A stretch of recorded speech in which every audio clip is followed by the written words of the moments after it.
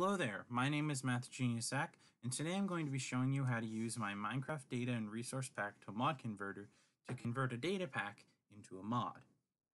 Now this is useful because ultimately data packs need to be loaded on a per world basis. There's no way by default in Minecraft to load a data pack into every world at once. This converter will turn a data pack or multiple data packs into a mod. So instead of you having to load a data pack for each world, you can just put it in a mods folder with a mod loader such as Forge or Fabric. This converter will support both. So the first thing that you want to do is you want to go to the releases page on GitHub. This is the GitHub page where my converter is hosted. You can see the link at the top there. You want to come to this releases page and click on this version 1.0.1. Down here, you'll see the converter exe file. You go ahead and download that. I'm going to download it to my desktop so I can actually use it. Just wait for it to download here. There we go. And now you'll want to launch it. It doesn't matter where you launch it, but put it in a place where you can find it.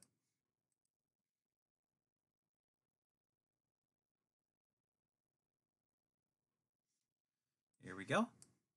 Now, as soon as you pop this thing up, you're going to be greeted with a lot of different fields and things to put together. I'm just going to show you the simplest way to convert a data pack, which I have right here, into a mod. Now, this data pack is actually incorrectly formatted. As you can see, there's actually not a data pack inside here. The data pack is inside this folder here. But that won't matter for our individual case, as this converter can handle it anyway. The first thing that we'll want to do is that we'll want to put the name of the mod that we want to convert this data pack into. This will show up in the mod list as the name of the mod. Let's just type Blaze and Caves. Let's see, Blaze and Caves Advancement. Then you want to make a mod ID. Make sure that this mod ID is in all lowercase letters.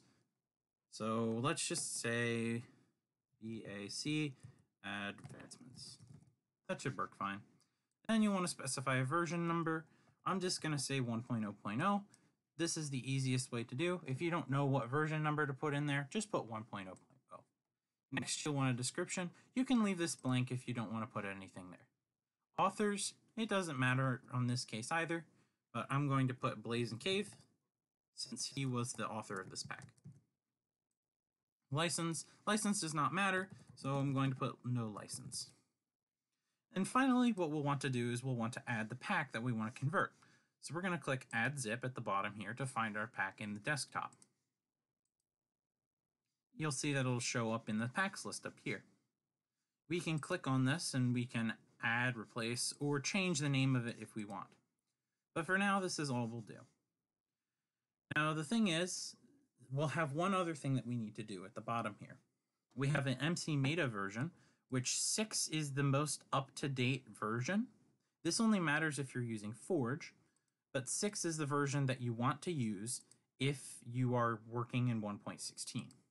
So by default, you can leave this blank. Then you want to specify a version of or a mod loader that you're going to be using this mod in. If you specify both, the mod will work in both Forge and Fabric. You could put it in either mod loader and the mod would work just the same. For this mod, I'm just going to leave it as both, but you can pick Fabric if you wanted to make it work only in Fabric, or Forge if you wanted to make it work only in Forge. Finally, once you're done all of that, click the Convert button. It'll take some time and you just have to be patient. It'll create the temporary folder down at the bottom here. And then we can wait some time and eventually the converter will spit out a jar file on your desktop, which is the mod. So we'll just give this a few seconds here. There we go. So now when we're done that, you can see we have a valid mod right here. You see that it automatically generates with a title, so you don't have to worry about that. Just to make sure this is a valid mod, you can open it up with something like 7-zip, and you can see that all the files that we need are inside, and our data for the resource pack is inside as well. And that's pretty much it. If you want to actually reset this so you can convert a different mod into a mod pack, make sure that you remove the pack from here. Otherwise, you're going to end up adding more than one pack. It's generally a bad idea to convert more than one data pack into a single mod, as they can cause conflicts with each other. So try to keep it for one mod only. Once you're done with converting, in order to remove these things, just click on any of them and click the remove button in the bottom right. This will remove them so you're able to start fresh. Then you can change the name and packs. You can change the metadata up here to anything else that you want. Add another zip for another data pack that you want to convert.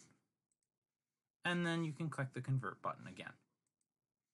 And you can repeat the process for as many things as you want. And that's pretty much it. Thank you for watching. I'll see you guys next time.